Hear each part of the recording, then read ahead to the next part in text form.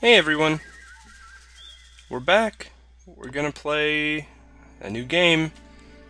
It's a really, really good indie game that I've recently found out about. I've played through it multiple times and it's just awesome. The game is To the Moon. For those of y'all who don't know what To the Moon is, it's an indie game that is, it's pretty much all dialogue, but it's still a game, if that makes sense. It's amazing. It's just simply, there's not another game out there that's like this game. It's amazing, I love it, and we're gonna play it today. So, let's begin.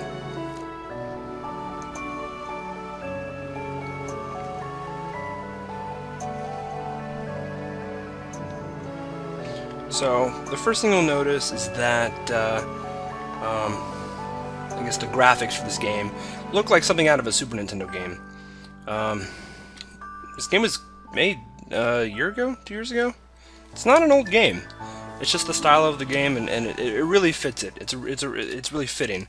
The second thing you'll notice is the music, which is phenomenal. Phenomenal. I love this game. The music on it is so good. So yes.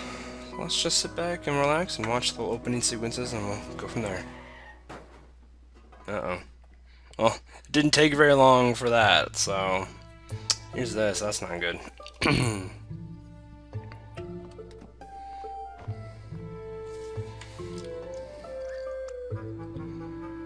Where are you looking, Neil?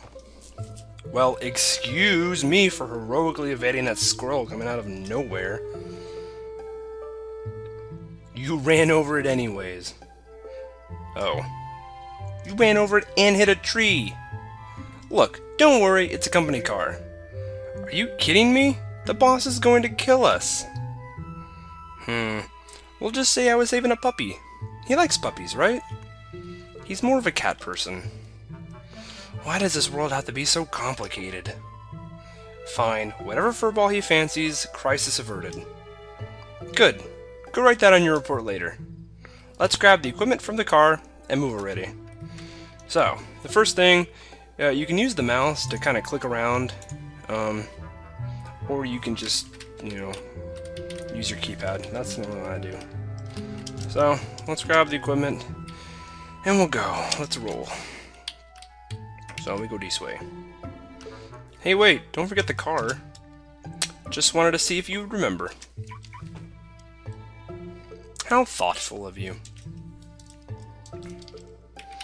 So, we go this way. Uh-oh, our first little spot here. Put a boulder here.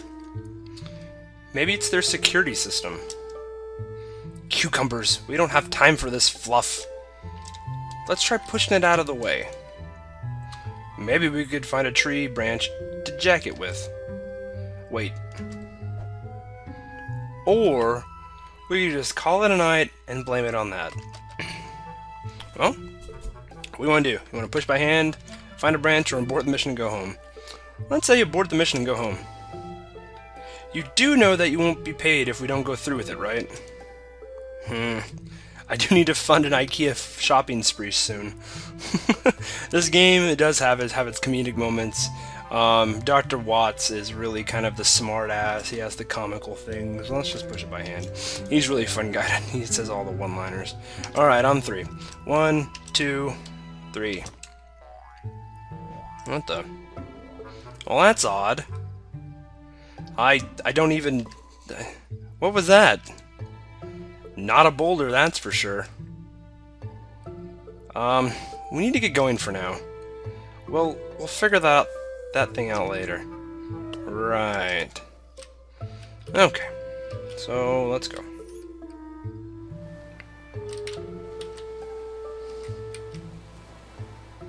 And now we are at the house.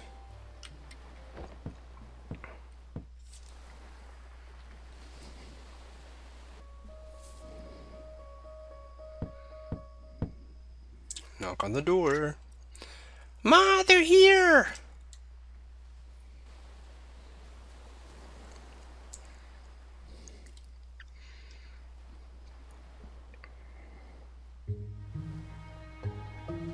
Not a bad place to retire at, huh?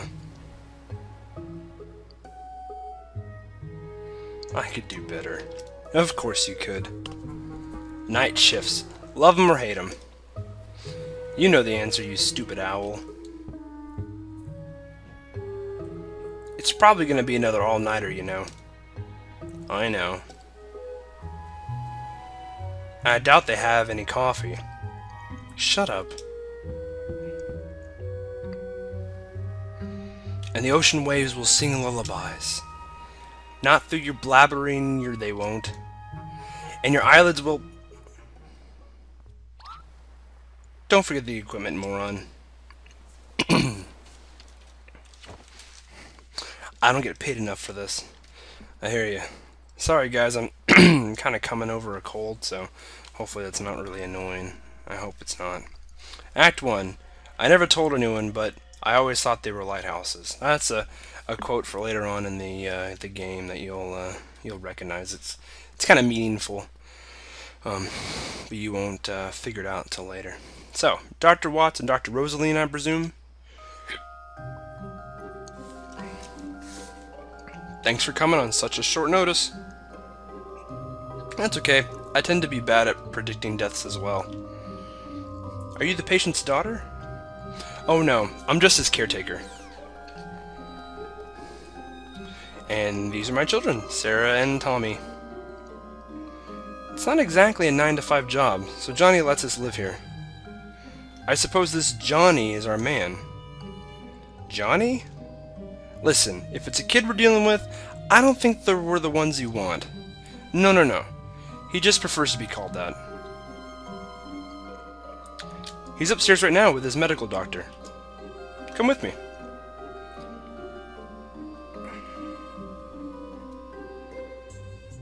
Come on, grab that case and let's go. When my back breaks one day, I'll sue you with the insurance claim. So let's get the thing, and we'll go. So, alright, let's head upstairs.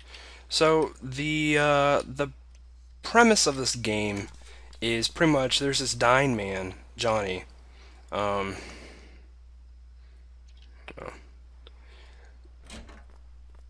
We don't want to miss this really important little thing, do we?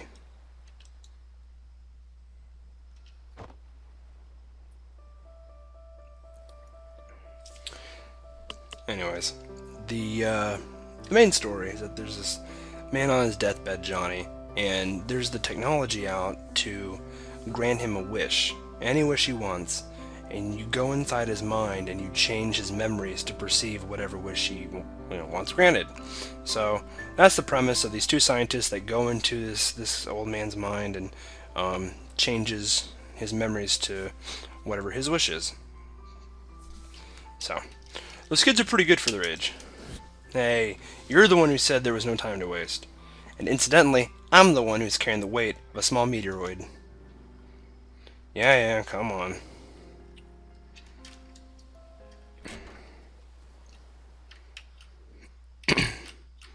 Guess we'll talk to her. Ready to set up? Let's set the machine down. Yes, it'll just be a moment.